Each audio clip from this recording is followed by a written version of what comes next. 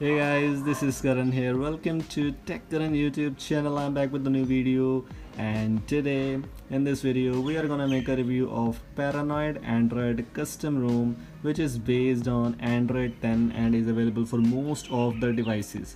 I am using my Xiaomi Redmi Note 8 and I have installed Paranoid Android on my device, which is based on Android 10. You get the security patch of latest 5th of March 2020, which is the latest security patch. What are the things you get in Paranoid Android custom ROM, and Google camera is working or not?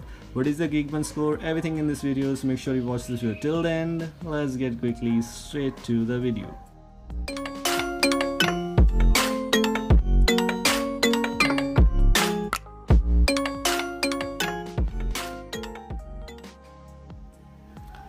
This is my device. I am using Xiaomi Redmi Note 8 and I am using Paranoid Android custom ROM. Don't worry, this is only OnePlus wallpaper and OnePlus icon pack. This is not OnePlus ROM.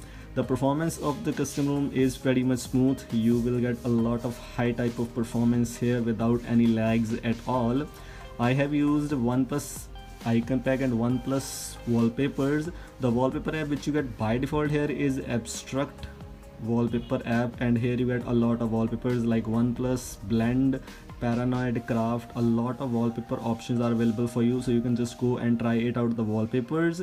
Okay, the icon pack which I have used is the Oxygen icon pack from here. Just go and download from it from here if you want to try out this icon pack, and this theme looks pretty much nice and pretty much impressive in my case, okay, in my opinion.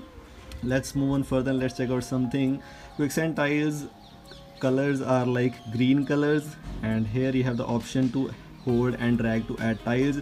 Now the extra option of customization options are available in this custom ROM, and here you only get the option to reset the tiles and nothing else. Okay, and now let's move on further. Let's check out some other things. The camera app which you get by default here is the normal Snapdragon camera which you get in almost all the devices also.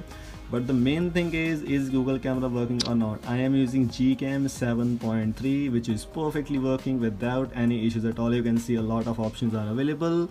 If you want to try your GeekPen 7.3, then it's very good thing for you that you can use GeekPen in your device after using this custom ROM. That's a very positive thing. The default browser which you get here is the Chromium browser.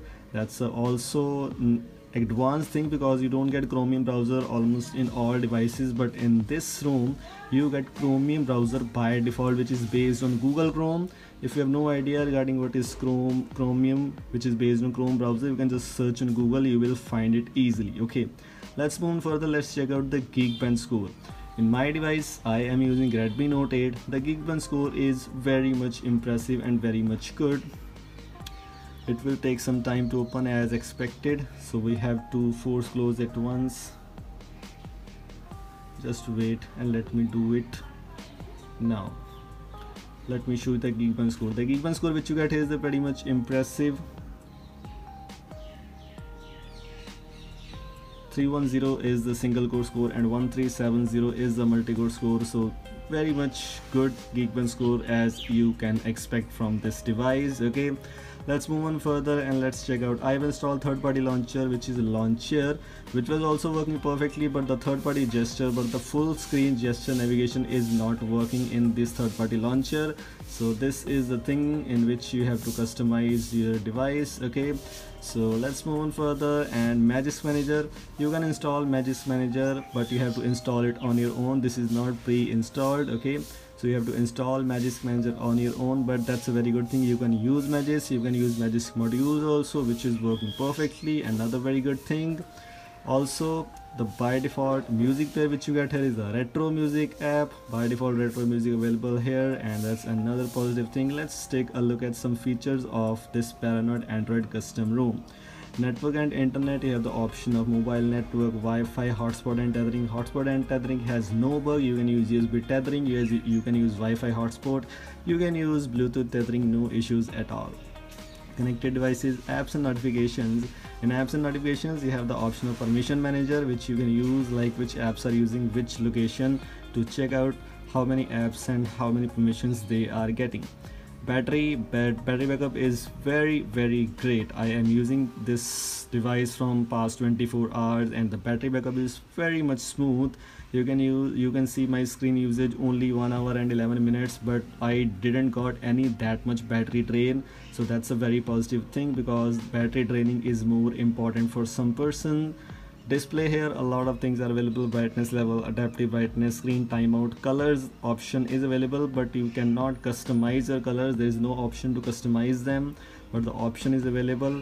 Pulse option is available, which you can use to choose notification color or system accent color, whichever you want to use.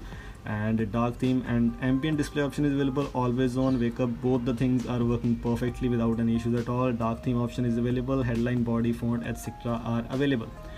Display I've already shown you. In sound, you have the option of vibration and haptics, which you can change.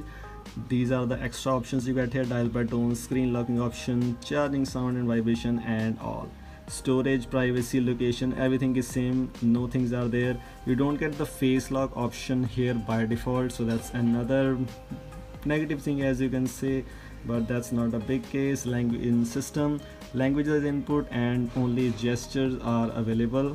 As you can see, a lot of gestures are available, like screen off gesture. Playback control option is available if you want to try out. Screen off gesture is available. Only double tap to wake, nothing else. Swipe to screenshot, prevent ringing. Gesture navigation, as you can see, I am using that, and only get the option of gesture bar size and options, nothing else.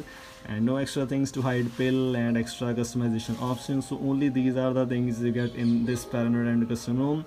But the main thing is stability, and it is based on Android 10. So these were all the things which you get in Paranoid Android custom ROM. This was all from today's video. I hope you like it. Thanks for watching. Goodbye. See you in the next video very soon.